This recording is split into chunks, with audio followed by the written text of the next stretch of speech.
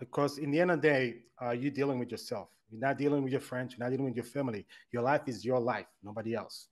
Um, and one of the things about success, which I think is interesting, because I think people, when you ask them about success, they're going to tell you different goals. But I think success is all about making the right choices. So if you're successfully making the right choices, you're going to be successful. But there are some of us who successfully making the wrong choices over and over again.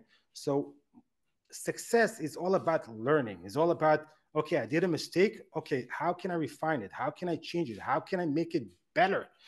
And if you keep doing the same thing over and over again, you're successfully making the same mistake over and over again.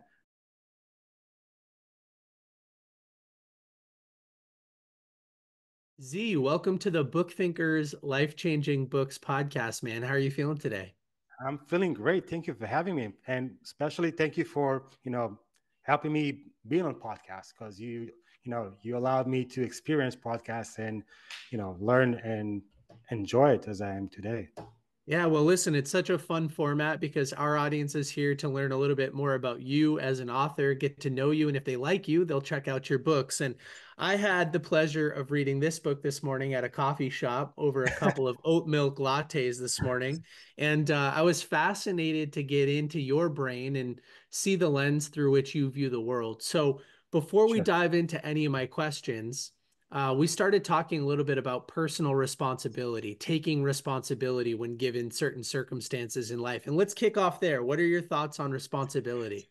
Well, it's a big thing because I think if I go back to my childhood and I saw how my parents were um, reacting to the reality or acknowledge reality, the things that mattered to me in the end is my dad, who wasn't there for 20 years, decided to meet with me and take responsibility to his actions and the reason why, and to share the story with me. And that is a big thing that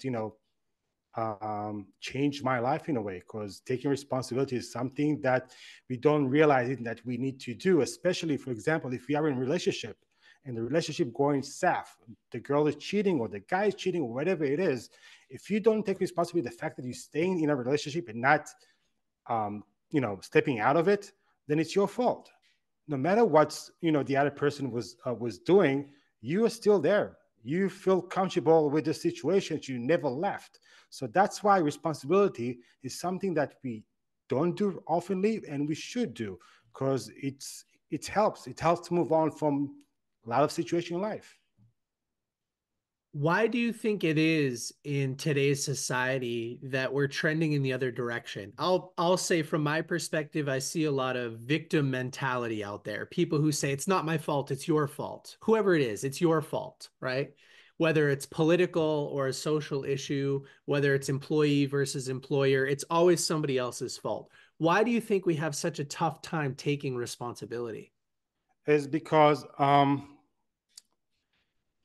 it's dependent on the scenarios. And if I give you an example, if you hire somebody and he's doing a mistake, then you blame him. What? Why? You're the person who hired him. You were supposed to do your research about this person and know what is good and what is bad. And if he does the same mistake, understand that this is weakness. And if you don't do it, then it's your responsibility and not the other person.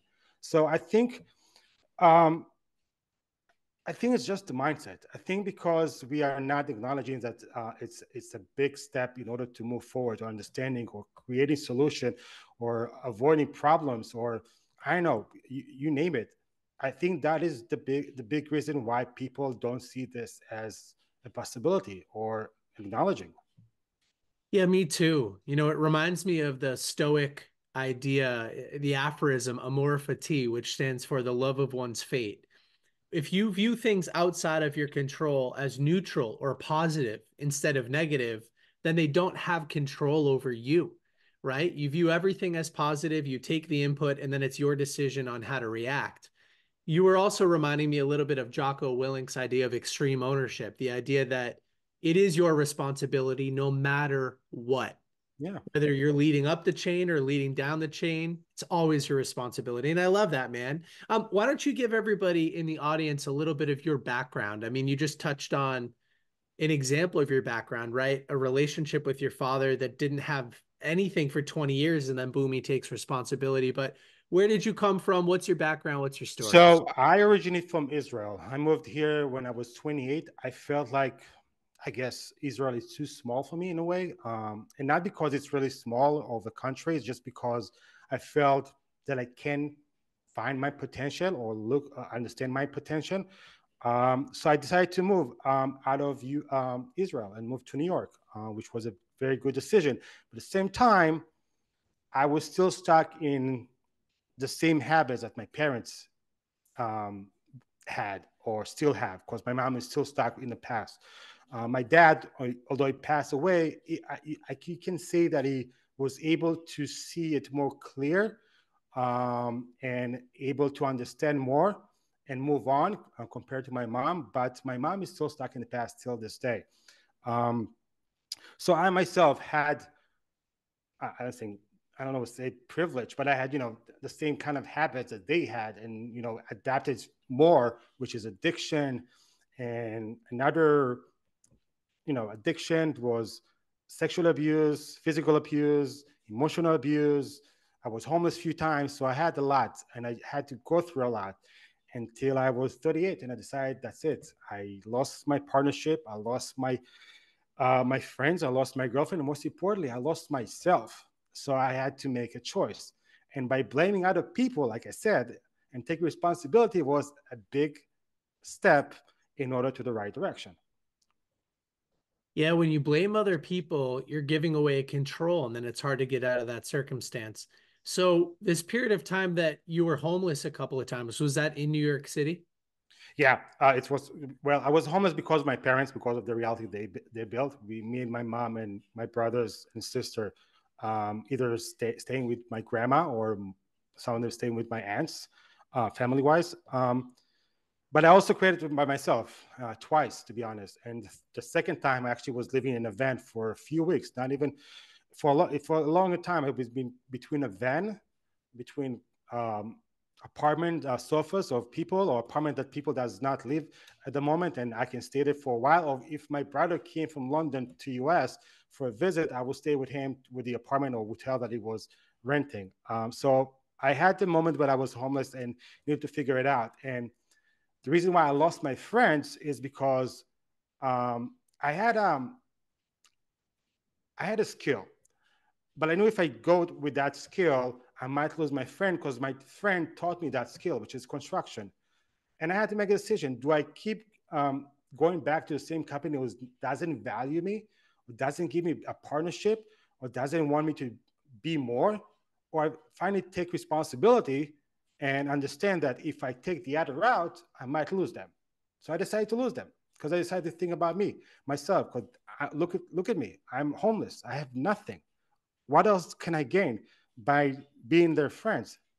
And that's where my decision, the first decision that I made, in order to calm my struggles. But it was just one step before things are went back to a bad situation, and I had to make another decision. I have a couple of questions that are popping up for me. Sure. One is, and I'll give some context here. A lot of people listen to this podcast because they are in a negative spiral. The momentum is working against them, and they're looking for a book to help them reverse that momentum and start taking control and have agency, responsibility, like we're talking about. Um, so how does somebody go from homeless to writing books? When did you start studying personal development information? Like, when did you start to really take control? So one of the reasons I never wanted to learn or go to university, because I did high school and army, um, it's because of the way my mom basically handled her emotion towards me. And it was usually a time when I was need to study for something. So it made me not want it to learn books wise. I didn't want to read anything. I didn't want to touch. As soon as I finished high school, I just wanted to live my life, especially after the army. I wanted to find myself like everybody else. And I was for a long time in a lost and found kind of category. I knew that I can build something, but I usually prefer to build somebody else's dream instead of mine. But along this way, if my mom wasn't, cut off with her life in her situation with my dad and try to just put food on the table, she will probably recognize that I was a writer from the beginning. Because I remember years ago when I was in school and I had some issues because I had some anger issues. I was usually very upset towards kids and teachers. So they sent me to test to do what's wrong with me. And one of the things that I remember at the test that I did, they asked me to write something. And I didn't have anything to write off. So the thing that I wrote was a simple story, kid story, in less than 10 minutes. Now, if my mom saw this as something like, I should, learn more how to do, she would put the time and effort to push me, but she didn't see it because she was so consumed with her life that it was hard for her to push me to the right direction.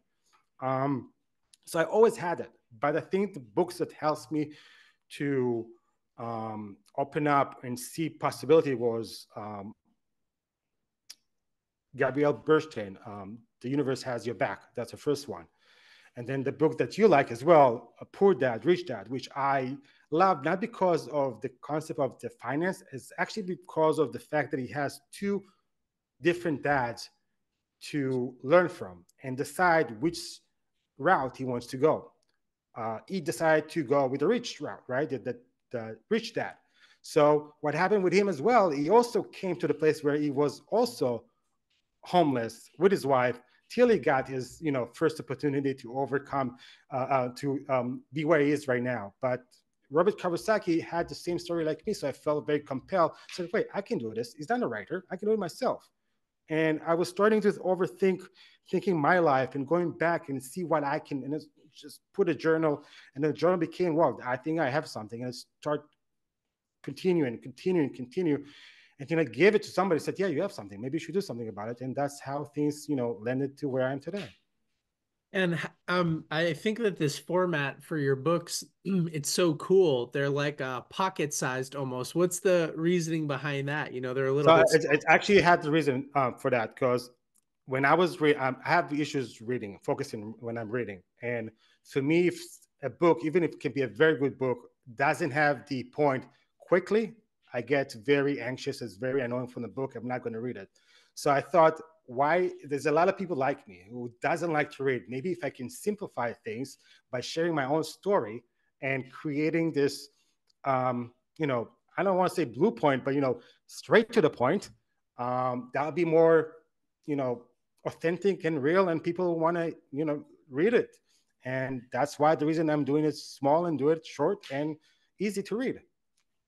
Yeah, I think I had a lot of fun because I felt like I was progressing through the book so fast. And when you have the momentum and you have the speed because there's not a lot of text on every page, yeah, it makes you want to keep reading. So I It's think you more did a really fun. nice job. Yeah. So, and you just mentioned something that just again,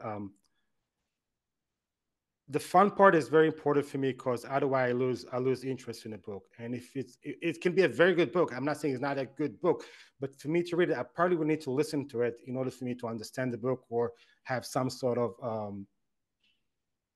interest. But yeah, there was another key point to this. I think the reason why I did it small is also because I felt it easier to carry as well. Look, it's a lot of things that I thought about that is that I felt it's annoying to carry a book while if I cannot carry it in the pocket, where I'm going to put it, I need to buy a bag. I don't want to be having a bag on when I was walking. I don't know. It's all kind of the things that came out to my head.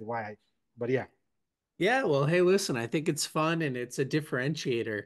Okay, so back to your story a little bit. You're homeless, you have this situation where you've learned a skill, which is construction. You decide to take a little bit of responsibility. What happens after that? Where does the writing start? What resources are you studying? You mentioned Rich Dad, Poor Dad, but Myself. like close that gap a little bit. It's myself. I'm sitting here today with Ken Rusk, who has done hundreds of millions of dollars in business. He's also sold tens of thousands of books and changed countless lives. We're sitting here today because he is sponsoring today's episode. So Ken, tell everybody about your course. Well, thank you. I built a course called The Path to a Successful Life. It's designed around trying to get somebody unstuck. You know, sometimes you're feeling like you're kind of stuck in where you are and you're not really sure what you want your life to look like or how to go about getting it. Well, for the cost of about dinner and a movie and maybe the time you'd spend on a weekend, you can exactly what you want your future to look like and how to go about getting it. You know the power of vision. That's why you watch podcasts like this. So click the link below, get signed up, and let me know what your experience is. Because in the end of the day, you're dealing with yourself. You're not dealing with your friends. You're not dealing with your family. Your life is your life, nobody else. And one of the things about success, which I think is interesting, because I think people, when you ask them about success, they're going to tell you different goals. But I think success is all about making the right choices. So if you're successfully making the right choices, you're going to be successful. But there are some of us who successfully making the wrong choices over and over again. So success is all about learning. It's all about, okay, I did a mistake. Okay, how can I refine it? How can I change it? How can I make it better? And if you keep doing the same thing over and over again, you're successfully making the same mistake over and over again. And I feel like understanding that helped me to figure out what was my mistakes. How did I look how am I looking at my past wrongly? What things that I did in the past that I can do now better? What's stopping me from being better? If it's me speaking fast, okay, should I go to public speaking? Should I go to acting class? Should I pronunciation? What exactly is stopping me from being the person that can actually present himself, actually can inspire people, actually be like Lewis House, Tony Robbins, Jay Shetty? Why they are different than me? They're not. It's just they have their own unique style of sharing story, and I have my own, and I need to figure this out. So in order to do so, you need to go back. You need to dig in. And that's what my third book is all about. It's about digging into the past, see the pattern that I have with my parents, and how can I break the cycles for me to be here in front of you, talk to you, and present myself properly. Yeah, well, Lewis has been on this podcast before, so you're sharing the digital stage with him, and you're in front of the same audience that he's presenting to, which is really cool. English is not your first language, but clearly you can speak and think and articulate in English very well. What was that process like for you? Did you grow up speaking English as a second language, No, or like was I it a said, big lap I at 28? I hated learning in school. So and I used to, yeah, so, and my teacher used to be very mad, upset because they didn't understand how I learned English. But I actually learned English from movies, um, music, and I can thanks my brother, big brother, that introduced me to the movies and theaters and music, and I was repeating sentences. I was repeating, quoting movies, and I'm memorizing ways of how to talk and starting pronunciation differently. And when I came here to New York, people thought, yeah, you have an accent, but it's not an Israeli accent. What is it? And I don't know. I just, I was, repeating other people on TV and trying to copy their style of talking. That's how I learned English and able to speak. And then along the way, I was also working in the airport, Israeli airport. So you dealing with a lot of Europe flights and out of United States flights. So you speak in English. You don't speak Spanish or other languages. Or you're going to speak English with the flight attendants or the pilots, and communicate with them in English. So the process and the yeah, that's it. That's what I can say about how I learned English, to be honest. Yeah, well, your brain is more efficient than my brain. You're smarter than I am because I've tried so hard for so long to learn Spanish and I can barely speak the language. But your English is great. And I bet some people in the audience are wondering what if you remember any of the movies or TV shows or maybe like bands or the types of music that you were listening to and repeating. Oh, there's a lot. Any First of all, favorites? um, any favorites that I used to? The Mask. Um, the Mask. There was one of them. It was, what was that when I was a kid? The Mask, Indiana Jones, probably going to be Rocky. It will be all Schwarzenegger movies. If it's yeah, I have a lot. I'm a geek. I used to work in Blockbuster as well, so I used to be a geek when it comes to movie. There's so much of them. Walt Disney, a lot of them. Dumbo, Lion King. Yeah, all the good stuff. I As a love it. kid. I love how you mentioned Schwarzenegger. You were probably speaking with an Austrian accent when you moved to New York. Not really, but what else? Wait, it's a lot of also a lot of shows. WWE, the A Team. There was a lot of the Golden Age. MacGyver when I was a kid as well. Used to love MacGyver. Wow, there's a lot of them. I can keep going. It's just a lot. I love it, man. Well, I'm happy I brought it up. And movies like Rocky, and all of Schwarzenegger stuff like that, that was my favorite kind of genre for a little while too. So I love that. Let's talk a little bit about monk versus monkey mind because I've read so many books where people are trying to articulate the difference between the higher and lower self. And I think you did a really nice job articulating sort of that same thing with this metaphor of a monk versus a monkey. So why don't you explain it to everybody? So we can actually do something very to see where your mind is right now. So I'm gonna tell you to do something, and you're gonna ask yourself in your mind and see what's gonna appear. So Okay. in a few seconds, you're gonna ask yourself, I wonder what my brain, my thought's going to be the next thought. I wonder what's my next thought will be. That's what you're going to say in 1, 2, 3.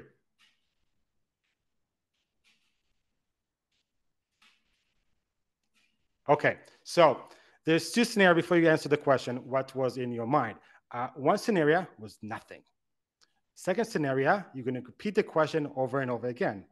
Third scenario, you're probably going to create a story in your mind that wasn't supposed to be there, but for some reason it was there because you didn't have nothing else to think about. So what was it?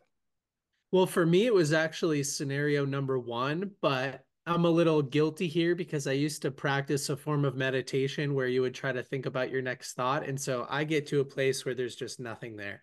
Yeah, and that's where the difference between monkey mind and so if you are thinking about something which wasn't supposed to be there, then you are still in a monkey mind. If you're in the process of moving out of it, so you basically going to be in a place where you asking the question over and over again, just to try to get out of this idea that something going to come to your mind.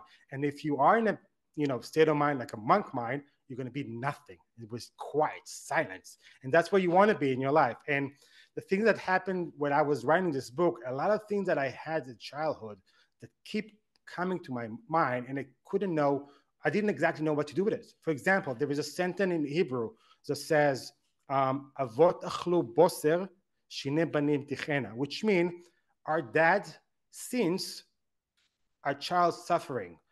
So it was always in my mind, but I didn't know what's the reason it's still stuck in my mind till this day, because I have no use, but I did have use. I put it in the book. And the reason why is because it doesn't have to be that your dad is a criminal, but it can also be the reality that he built for the family that created issues and trauma to the child's. So that's basically what the sending is all about. And I had to explain this in my book in order to understand why I have it for 38 years in my mind and it's still stuck. So those thoughts, it keep coming towards you. What exactly? Understanding what it is, why it's there. Maybe there is a reason why. Maybe you need to figure it out in order to move out of it. And there is another way of moving things out, which is the 3-3-3 method, which basically the first one is name 3 things that you can see right now, and then name 3 sound that you can hear, and then move 3 parts of your body. And that's how you try to disturb your mind from continuing to think. Because if you can't find solution, the reason why you're thinking it, you want to try to get out of this thought in order to move forward with your day. I love that suggestion of the 3-3-3 method. And I love the explanation of the monk versus monkey mind with the 3 different, things that you could have been thinking of. I remember somewhere in the book you said, listen, it took me a long time to get to this level of fulfillment, this level of peace. And I can resonate with that. When I look back 10 years ago, I had a lot of anxiety issues, a lot of ego related issues. I was also very emotionally reactive and I would get angry. And through deliberate practice, things like meditation and journaling and mindfulness exercises, I'm able to get to the place where when I'm walking my dog, and you said you walk your dog too. When I'm walking my dog, I can have complete silence. Or when I'm meditating, I can have moments where there's nothing there. It's complete silence. I fall, to the floor. And it's great to have those moments of bliss and quiet and fulfillment. But you're right, it takes a ton of work, doesn't it? Yeah, it's again that just because we say we're happy doesn't mean we don't have this diversity in life. Things can still going to happen to us. The good part of it is because we are happy, we might get over it very quickly. We might be able to solve it instantly, or we might to put it aside and then come back to it in order to find a resolution. In either way, we're going to find a solution. Other people that get stuck or struggle just get stuck in it. And this is the big difference between a happy and a disturbing mind or an unpeaceful mind. And that's the thing that people try to get out. And it's not simple. It's one step to start doing everything, but it's a lot of ways to do it. It's the same like diet. It's not just one diet that can be good for you. Even if you're doing the 16 hours, 8 hours diets, there's you need to know exactly when you should stop eating and know exactly when you can start eating and know exactly what type of food you should put in your body that you can get the benefit that you are looking for. Otherwise, you can still do the 16 8 hours, but it's not going to be effective, and you're not going to get the benefit of the diet, and you're going to get upset for no reason. The idea is to figure it out yourself. You're facing yourself in the mirror, not facing your girlfriend, not your friends, not your family. They are there just to support if they're supporting. If not, move them away. Take a step back. Create your own peace. Create your own comfort zone, and then grow. Make your own foundation. Because without the foundation, you're not going to be able to solve any problem. Every building that I'm building has an issue. Just because they're building it correctly doesn't mean that you're not going to have an issue. There's a way to solve this. You open the wall, change a pipe, put it back on, plaster, paint, and move on. Yeah, it makes me think of I focus a lot on health and fitness, and just because you're eating healthy and supplementing the right way doesn't mean you won't get sick. But if you do, you will recover a lot faster if you're maintaining that healthy, habits and routines and Routine, yeah. things like that. Same thing when you reach a place of ultimate peace and tranquility in your mind, it doesn't mean that you won't get disrupted. Something is going to happen and knock you off course, but it's your ability to get back on track quickly and efficiently. That's why we practice. That's why we focus on, maintaining the monk, right, versus the monkey mind, right? Yeah, and the best practice is those struggles, because those struggles meant to shape you, not to harm you. If you understand that, if you don't understand that, they're going to keep being stuck with the same struggle over and over again. Understanding that struggle are here to help us, push us to the limit. Yes, if you let me to be honest, if your back is against the wall, what else to do? Either face it or just stay against the wall. But if you want to move forward, face it. Find a solution. Find a way. Ask. Learn. Be around people that already been in the situation, can help you out. Listen to this podcast or any podcast that talks about this. It helps because it helps me. Not every book that I read was 90% efficient for me. Maybe I took 10%, but this 10% helps me a lot because it helped me to create a new habit or helped me to change a habit that I already have. Because habit is good to have, but you need to know that sometime your body will reflect. Sometimes your body will get used to it. So you need to change it, tweak it in order to see a different change, a different progress in your body. And just, Yeah, I think and it's common sense in the end of the day. And if people doesn't want to understand common sense, that will be difficult for them to move forward. yeah, I think I remember you saying something in the beginning of the book. You're like, I don't have a doctorate or something like that, but I do have a degree, in just like common sense or like hard knocks or like from life, it's just like, sometimes people get a little too fancy with it. But when you attend events like the Lewis House Summit of Greatness and you surround yourself with great people and you listen to great podcasts and you read great books and you constantly have discussions like this, of course you're going to make progress. You're going to be more willing to fight, and get off of the wall. I And think that's the end my of the day, thing.